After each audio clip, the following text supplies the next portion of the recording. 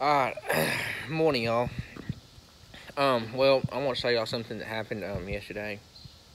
Uh, here to a piece to something. I know. So here it is. On Bush Hog Moor, you notice something. On a Bush Hog Moor, you notice something different. Yeah, you know something different here. Well, PTO shaft is gone. It broke. Well, I don't know what he was doing with it when he mowed with it, but it broke, and he came back, and I was with me and my dad were with a DeKalb rep, and we were out scouting. We was out scouting cornfields, looking at corn. We was out, it was a DeKalb Asgrow rep. We was out scouting cornfield and bean field, looking at crops and looking at corn. And he was mowing, and he came back, and the PTO shaft broke. And he broke the PTO shaft all the way. It broke it in two. The only thing that's left intact is where it hooks up to the tractor PTO. We'll hook it up to the tractor. And it broke.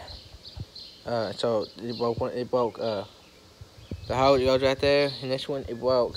The one that raises this wing up and down broke. So now this is yesterday afternoon. Right now it's about 7:20, 7:30, something like that, and he went off to town to get a new hose for this, and I called our local our case dealers who also deals with bush hogs, calling him, and he came and got the shaft finding his shaft. It only needs part of a shaft. It don't need the whole shaft. It just needs half of the shaft. He took the whole thing with him so he can find the right piece. We did that. We also got the planter hooked yesterday. This planter is probably gonna be gone because we've had a lot of trouble with it. So y'all probably won't be seeing us use this planter again. It may stay here for a while, but it won't be. We won't be using it next year to plant with. More than likely, we won't be using this planter to plant with next year. This planter here is a Kenji. It's a 2015 model, I believe it is, 3600. It's been converted kind of to a 3660, which I don't know. It's alright planter, but we might be getting rid of this. But it's got 13,000 acres on it now. But it's been redone every year since it's been gone. It goes through every year since we've had it. They go through the Kenji dealership and gets inspected. But yeah, we clean this up here.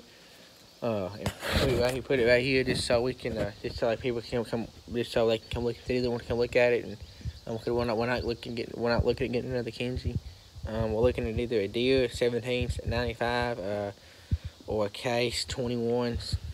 I think, what is it, 2150 or something? I don't know what the number is. I forgot the number on that one. Those are the two we're looking at.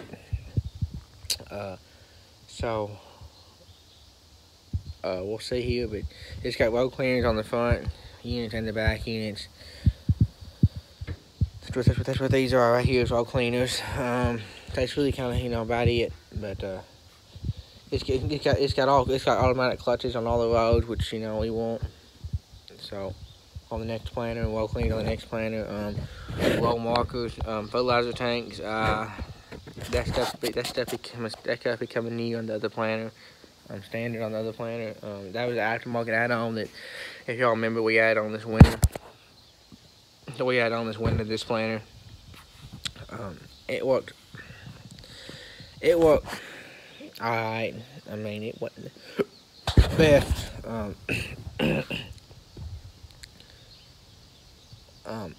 And we don't know if we're going to keep doing in-row fertilizer or starter fertilizer, but we want to get a planter order the planter capable of doing it.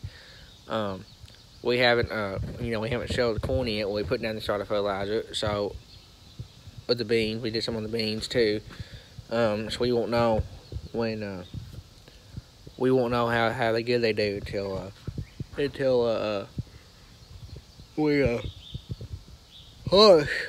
you're harvesting right now. You can't tell any difference on any of it. So it made me with a poop. Made me with nothing. This tractor was on the planter.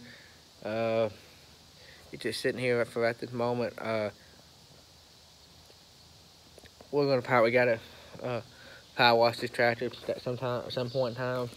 But that is just kind of a quick video of what is going on today. Everything we got done spraying yesterday. We got all the there's a sprayer right there. We got all the beans sprayed over for the second time yesterday on the double crop beans. So that's good. Crops looking good. There's single crop. There's some single crop beans right there. There's the wheat beans over there. You can't tell it's a wheat field, but they cut up the straw. Well, I don't want to be rambling on. Oh, we gotta clean the combine out. It's up to we gotta clean the combine out. Because the combine has I can tell y'all this, but the combine has a sensor gone out.